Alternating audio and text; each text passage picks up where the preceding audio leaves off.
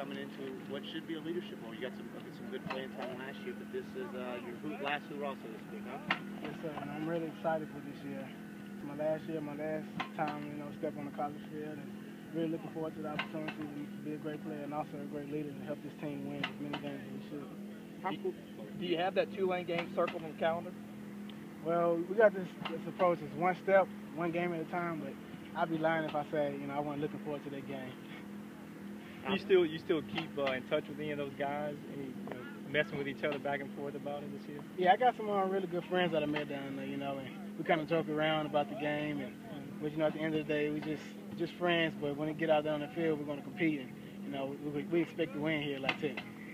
How cool is it having now? I think there's 4 of you guys, Rebels, up here on this football team. How cool is that? It's great. I feel like it's a lot of great players at West Monroe, and not just West Monroe, but other area schools in Louisiana that really get unnoticed. And it's just great to see guys and see coaches that actually care, not just about where they're from, but the place that's around this college, and to go out and find those players. It just makes me really happy.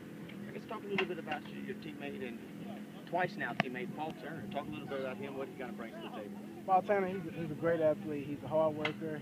He's the right type of guy, for a program, and it really helps having him on the other side. And I'm really hoping that everything goes through for him, and really looking forward to see him make a lot of plays.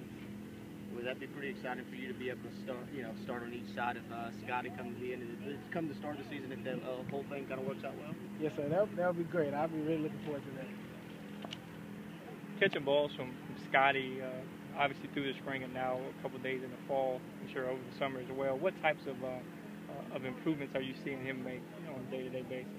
Well, I'd say the biggest thing is just our timing.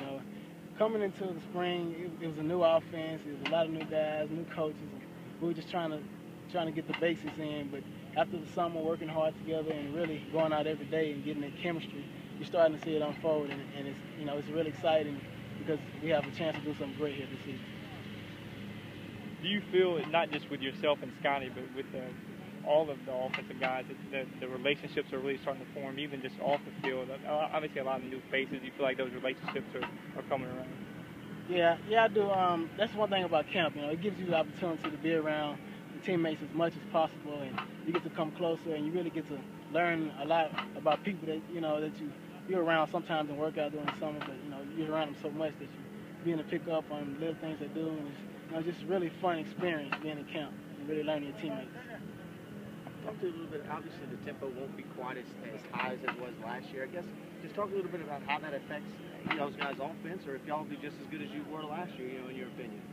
Well, I feel like this coaching staff brings something different, and what we as players do, all we do is just go out and we believe in the plan that they have. We're gonna go out and we're gonna play hard, and we believe that we're gonna win.